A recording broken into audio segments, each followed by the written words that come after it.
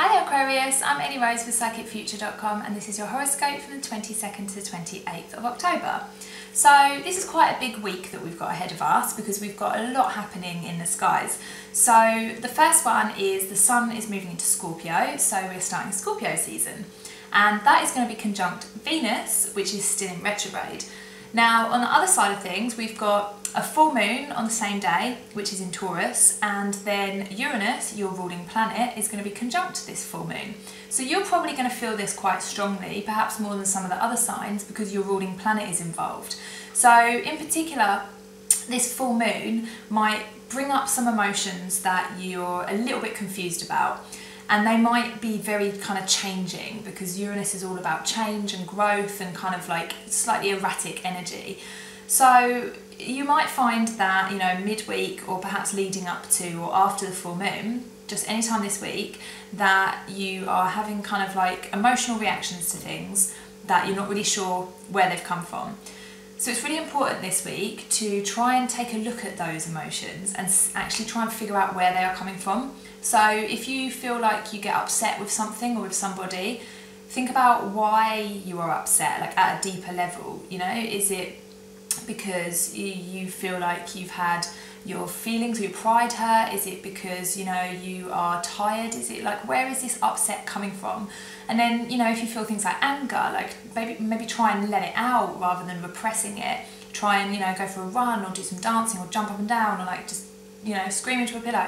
Do something that is like letting these emotions come out rather than stuffing them back in and pretending that they're not there, because, you know, that is just going to keep them, you know, stuck in your baggage, and then you're going to carry them with you. So yeah, basically all of this stuff is just a culmination of the Venus retrograde period that we've just had, Libra season, all the stuff that I've been talking about, like self-worth, self-love. All of this stuff now is going to be having a light shined on it by this full moon, and it's going to be up to us to figure out what we're going to do with this stuff and whether or not we want to take it into the next kind of towards the new moon period.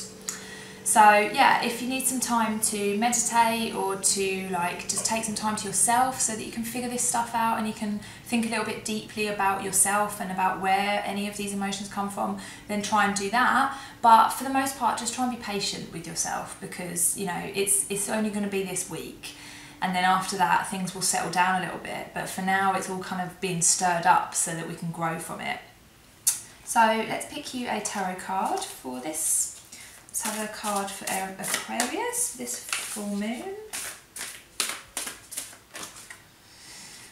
The Six of Wands, victory. Okay, so yeah, this is talking about feeling relaxed, feeling like you have come to some sort of conclusion over something, feeling like you've wrapped something up and you've kind of, you know, you feel victorious about, you know, having something that has been affecting you negatively has now come to a close. Because the Six of Wands comes after the Five of Wands. Five of Wands is like struggle and, you know, strife and all these kind of like conflicting views and conflicting feelings and this kind of thing. Whereas the Six is like you've come over that hump now and you've kind of dealt with it and you can now feel victorious and ready to move forwards. So yeah, this is kind of just essentially saying what I was just saying, where just get any of your emotions out, get any of your feelings out, you know, figure out what is going on so that you can wrap it all up and then, you know, pop it somewhere else, and then you can move forwards feeling a little bit more refreshed and a little bit more victorious.